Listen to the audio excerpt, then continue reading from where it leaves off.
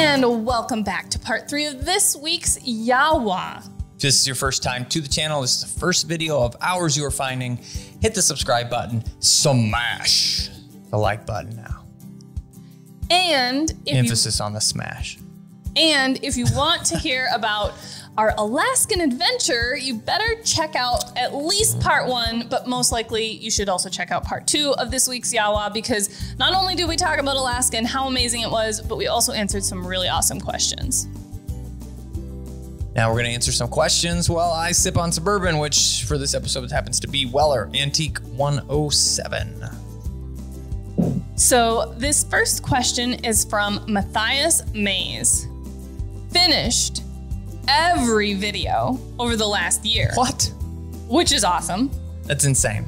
I am saying virtually impossible. Not literally impossible because you say you did it, but virtually impossible. We put out a lot of videos. So that's really awesome that you've been able to watch all of them. So YAWA question. You covered extensively the toys for puppies, but what toys do you keep in the house once they grow out of the puppy phase? The same ones or more of rope toys and or chew bones, just like the ones on your store website? It's a great question. FYI, shout out to the store for all other viewers. I ordered a leash and e-collar and it was shipped within a week. If only customs cooperated a bit more, I would have gotten it in a couple of weeks to Belgium. So that's awesome. Thank you very much for your support and for being a fan. And I'm glad we were able to get your order shipped out quickly. We're usually pretty Johnny on the spot, but every once in a while, since we're a small business and not Amazon, it does take a little bit longer. Sometimes, but we've got some extra help. The store's grown enough that we actually have an employee helping with that now, which is a huge benefit. As well as help things to get out pretty quick for everybody. Yeah, so this is a really good question though, because it's one thing that we don't really talk about all that often is what do we give our adult dogs as far as toys or treats to entertain them? So when we've got puppies around, which for us, we have puppies around a lot. Pretty regularly. We've got Thunder and we've got Clutch right now, and they have their puppy toys. And so when they're out, when some of the adult dogs are out, the adults get to share with those puppy toys. You have to watch them though, because they tend to, Grandpa, try and swallow them whole. Yeah, try and eat them, chew things off, destroy them really fast. And ultimately they are toys for puppies, not toys for adult dogs. Yeah, so our go-to toys though for the adults are rope toys, like you mentioned. We have really liked the rope toys with the antler chew on it, and all of our dogs have also loved those. They are on our store, Big Sky antler chews. We're using the larger of the 2 sizes that we offer for the adult dogs, because the small ones, they are also able to chew through pretty quickly. I think they're listed as medium and large on there. Or small and medium. Maybe. I'm not 100% sure, but of the 2 sizes, the bigger size for adult dogs. And they really like those. Not only do they like the rope toy, but they also like chewing on that antler piece. And then primarily we give chews, whether it's an antler. So I just went to standingstonekennels.com, hit the store button on the top right side under the, or if you're on a web browser, it's going to be along the top, but just hit store. Then it comes up, gives me categories, and I'm clicking on chews and toys right now, which on your mobile version allows you to scroll through all of this goodness. And we get down here to the There they are. Big Sky antler rope toy, as Kat was mentioning. And our size selections are small and medium. You're right. Oh. There's a large, but the large was kind of large. And these are primarily for puppies and or our adult dogs like the medium size. Speaking of adult dogs that like the medium size or any of the sizes, it would be Grandpa Rex. Rex is a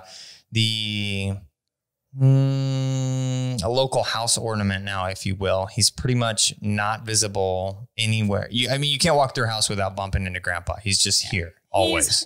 He's on the couch. He's in the bed. He's on a dog bed. He's sunning himself. He's just out and about. And currently, our shipping center, if you will, is in the I know where this is going. Is in the office behind us. Well, Rex loves to help ship in the morning. That's usually when we get stuff. We try to tackle it all first thing in the morning before the sun comes up. And he's in there on a dog bed, Coran dog bed, by the way. He loves curl up in the little bed with the bolster. The dogs really like to kind of cozy into those. And he you walk out to go get a cup of coffee or do something, or go to the garage, which is the extension of the shipping center, and he snatches himself another rope toy with an antler on it. I mean, the dude has stolen about 8 out of the stack of stuff that's ready to be shipped out. Like, we bring in stuff to get boxed up in the office right now and come back. It's like, where is the antler toy that I got? Grandpa stole it. He's got it in the other room, chewing it up on the couch.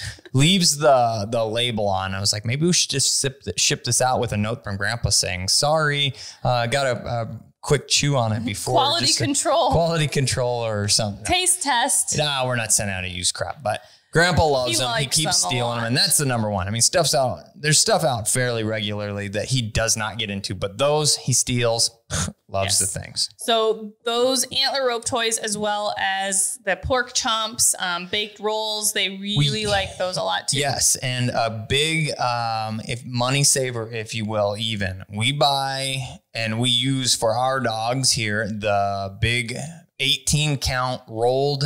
And I think they're like 8 inches long. Yes, they are. And I cut them right in half. And every morning, the dogs are up, hanging out on their dog beds. I give them each a quarter chunk. It's just enough that doesn't really seem to upset their stomach, gives them something to chew on. It takes most of them probably 30 minutes to 40 minutes to chew through one. Not quite an hour probably, but usually not less than 30 minutes. So somewhere in that vicinity, over 30 minutes to chew them up. And then it's still really easy on their digestion, which is good. Yep. So those, if you're looking for a best bang for your buck, I've done the math. It is those rolled 18 count of the rolled pork chomps, and I cut them in half. Makes them really affordable. All right. What do we got for the next question? So this is a really good question from Zachary Stoltz. What is the best way to get into bird hunting with a dog without breaking the bank? Ooh. You guys do great work. And this was a really good question because you just talked about, best bang for your buck. And we are headed into hunting season as we speak, basically. I mean, beginning of September, dove season's opening up. Mm-hmm. There's a lot, and then there's going to be teal, and then there's going to be depending on where you're at exactly in the States, lots and lots of hunting opportunities coming up. So how do you get into hunting without breaking the bank? Well, I'm going to say with a dog. Okay. So I'm going to say, starting off, in order to get into hunting, one of the most important things that you need that kind of can't be band-aided together or makeshift with other stuff that you have maybe is you need a shotgun. If you don't have a shotgun, you can't really go bird hunting unless you're going to get in the archery aspect of it, but that's a whole different ballgame and insanity, essentially. And not on the cheap zone. No, anyway. You can burn through more arrows in, So we're going to go into, you need a shotgun. Now, I would say, Kat and I shoot Beretta shotguns, have for a long time, love them. They are not the top dollar, but they are a higher dollar shotgun. They last, they hold up well. We shoot a lot, which is important to have a little higher end stuff. But before that, my first shotgun, and still a quality company today, is TriStar. They make a really nice semi-automatic shotgun. It's called the Viper G2. I always get mixed up exactly, but you'll find it. It's their semi-automatic shotgun comes in 20 or 12. It's a really high quality gun, shoots like a tank. I mean, it's not the fastest thing in the whole world, but I've not had any issues with mine misfiring. I got it. It was sent out to me from a guy, a buddy of mine who owns a company where you can actually buy them, or you can buy other guns, Spare Change Defense. And again, he's providing quality deals and trying to help the average guy out with his gun shop. So SpareChangeDefense.com. Doyle will get you hooked up, but TriStar makes a quality shotgun. So step 1, get a shotgun. Yes. Step 2, if you want to hunt with a dog, you got to have a dog. And this would be a place. I don't know if this is exactly where you're going this exact second, but this would be the place that I wouldn't bang for your buck I mean, a lot of You times get what you pay for a lot of times. And yeah, there's going to be somebody that throws in the comments that I got my dog for free and it's the best dang dog I've ever had in my life. And you may have had that happen and you're lucky. That doesn't always happen.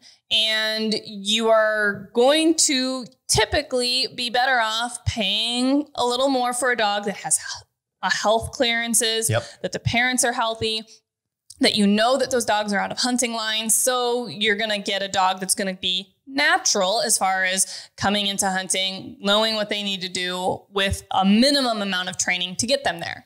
There's no such thing as a free dog. I mean, they're just not. And you got to go get them shots. And then sometimes there's something going on that you got to do that. I mean, you're going to end up spending the same money that you would on the quality pup at the veterinarian a lot of times. So definitely. And then on top of that, the dog that's well bred, and this doesn't, I mean, there are quality dogs in different breeds at different price ranges. You don't have to go buy the most expensive dog you could ever find, but everybody has a budget. We get that. But do your diligence, find somebody that's done some health clearances, has put the time, effort, and energy, not just said, we love our dogs and they're good, so we wanted to breed them.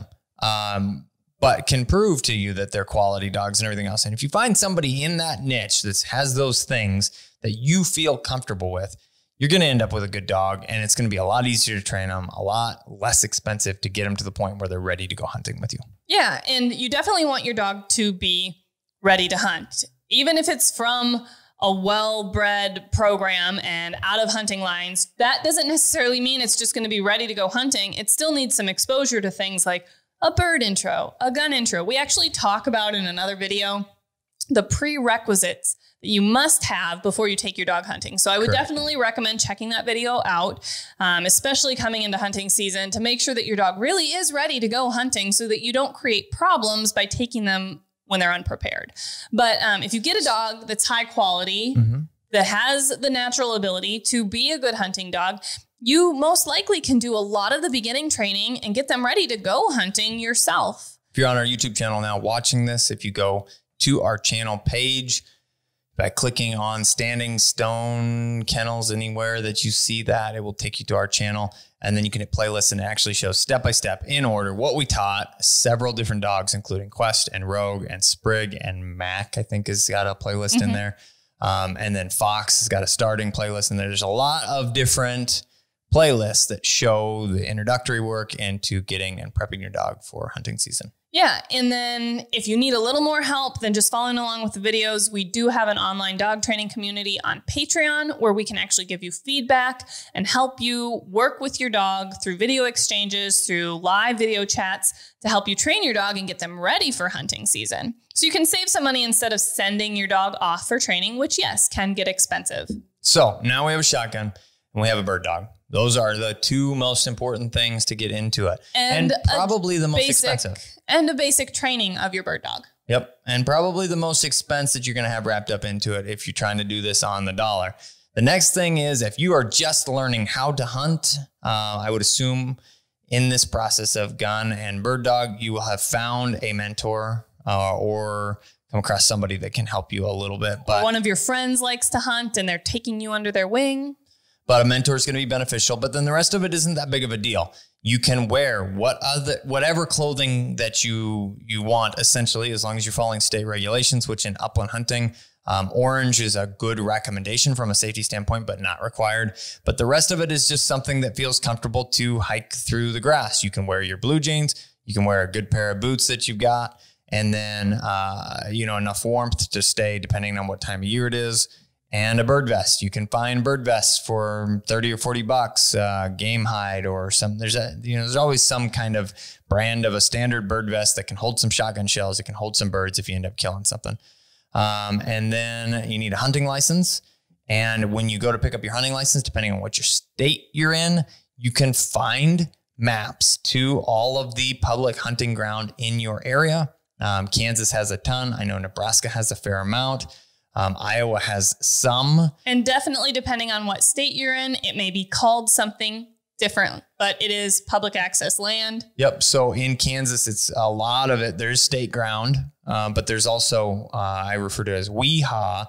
It's walk-in hunting areas, WIHA, and all of those have slightly different regulations, but they show them right there on the signs. It'll say shotgun only, archery only. You only have access during specific times, but it tells you all of those things. But you can get maps to all of this stuff.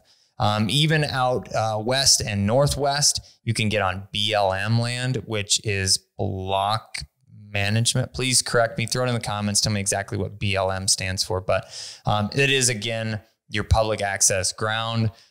Some of it is private owned where the state pays them to allow you to hunt on it. Some of it is state ground.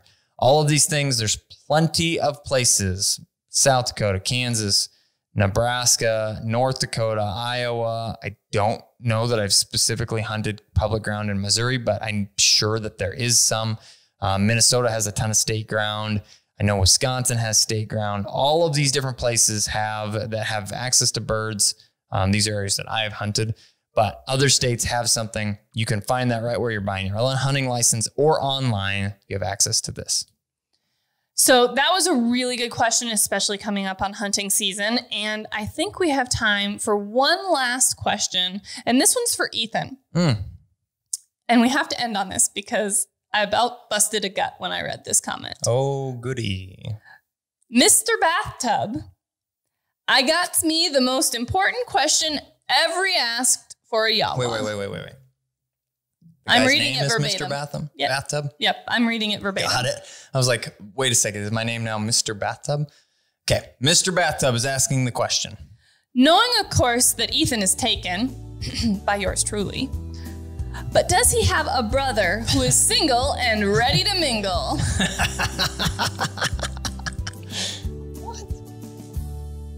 Well, Mr. Bathtub, I believe on that note, I am out of bourbon and we are out of time. Thanks everybody for watching. I'm the guy with the pink gun. I'm Kat, the dog trainer. And we will see you in the next video.